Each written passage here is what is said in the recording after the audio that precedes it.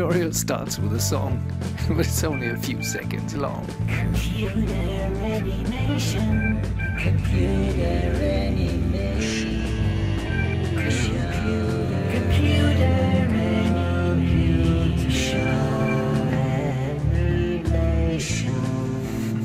Let's get started with animation. Hello, have a good day. I hope you like this. We're in the FX section here in Maya. This is the special effects module, as opposed to the modeling, rigging, animation and rendering menu set here, FX. We concentrate on nParticles and two options here. One is the soft body and one is the creating an emitter. We start with creating an emitter. The emitter sits in the center of the scene and emits tiny little dots to the ground because it has gravity, and the gravity comes from the nucleus. If you select the nucleus in the attribute editor, you see here the gravity, which is currently set to 9.8. That simulates the real Earth gravity. We fine-tune the emitter now. The emitter emits the objects at a certain speed, etc., and that's can be controlled using the settings here. For example, transform attributes is the position where it is. We don't need to change that. And basic emitter attributes is here. Emitter attribute, the emitter type is omnidirectional. That's fine. We could make it directional or emit from a surface, but we don't have a surface involved yet. But this is the first crucial value here. It's the rate of particles per second. 100 particles per second. Let's reduce this to 10 because we will have big particles and we don't want to overcrowd the scene with them. Scale the rate by speed, we could do that, but we don't need to. The second thing you need to keep in mind is how long they live, and that's not under emitter, but that's actually in the particle section.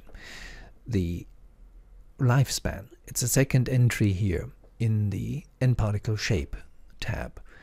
Live forever is the standard setting here. We don't need them to live forever. We can set them to a constant or random range, and the random range accepts a lifespan in seconds, so let's make it 5 seconds.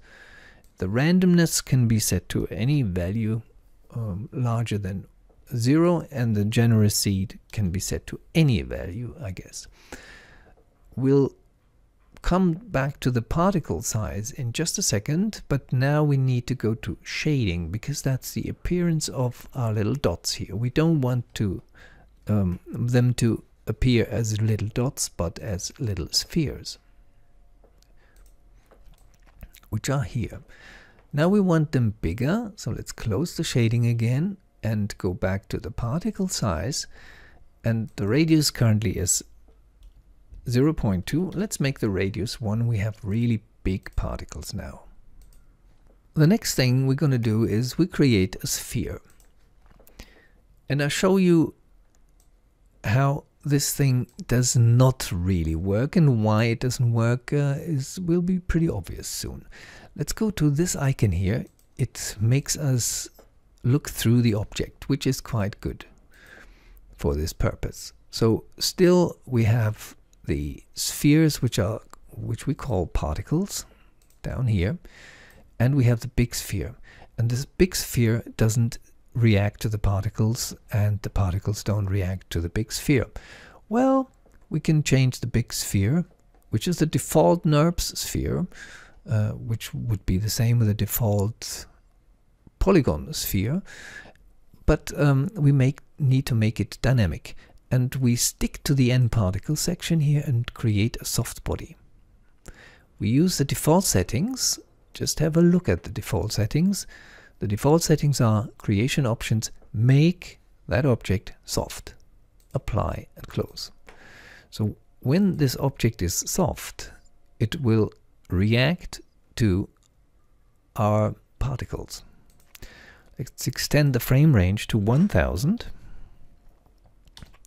and move the camera a little bit to the back.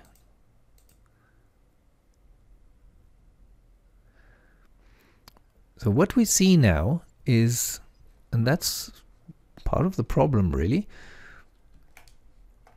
many particles penetrate the surface of our object.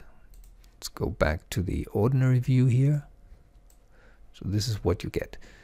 And they penetrate the surface because the surface is so crude, it's so rough, it's so simple. We need much more resolution for it.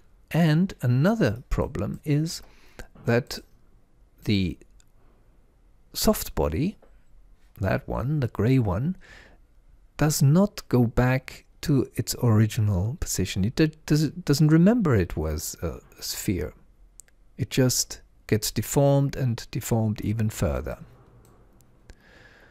Now let's delete that sphere, including the soft bodiness.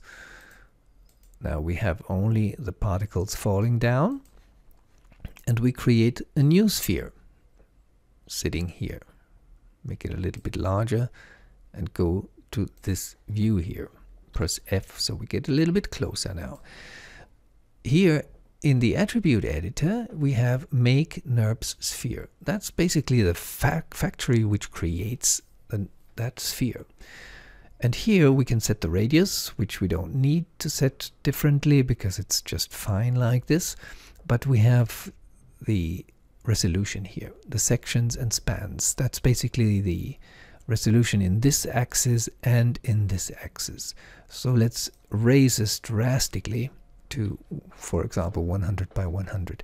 Don't do that with polygons. If you can do the same procedure with a polygon sphere, but don't go so high with the sections because Maya will certainly crash then. So let's have a look what's happening now. Nothing, because we need to make the particles feel the object, so we need to make it soft again. And now we want more control about the sphere. Actually, let's go to the option box now, and we need to change settings here. We want to duplicate the sphere and make the copy soft. So we'll duplicate this sphere with this command, and the copy will be soft. The original, which is called NURBS Sphere 1, will be not soft. It will be a goal, and that's what we need to tick here. Make the non-soft one, that one, it's a hard one, a goal. And here is the goal weight. If we set this to 0.1, the soft body won't respect the original shape very much, but a little bit. If we set this to 0.9, the soft body won't be deformed much because it always wants to desperately go back to the shape of the original sphere.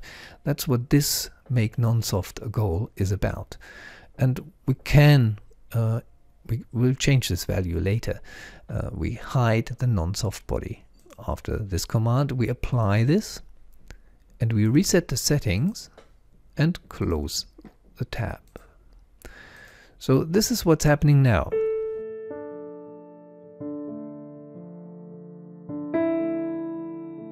The particles stay inside, and except for certain occurrences when the speed is too drastic, and the sphere gets deformed very nicely because it has such a high resolution now.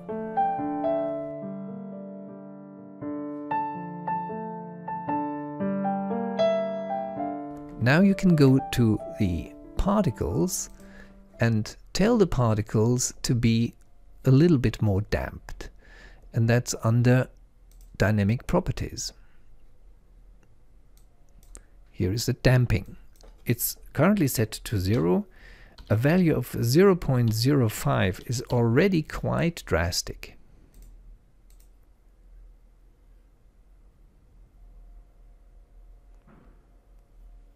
This node here is the copy of NURBS particle system because the soft body is a particle in fact.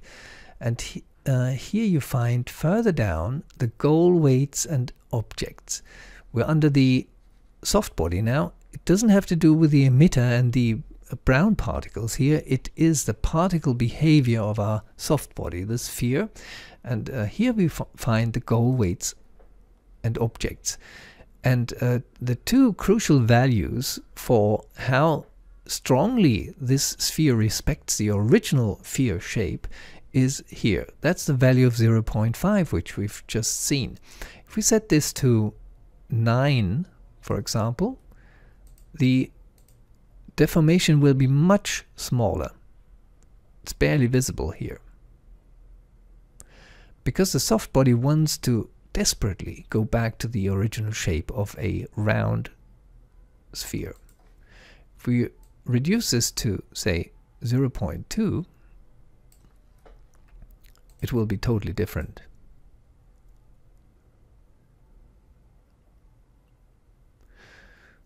The goal smoothness has a similar effect.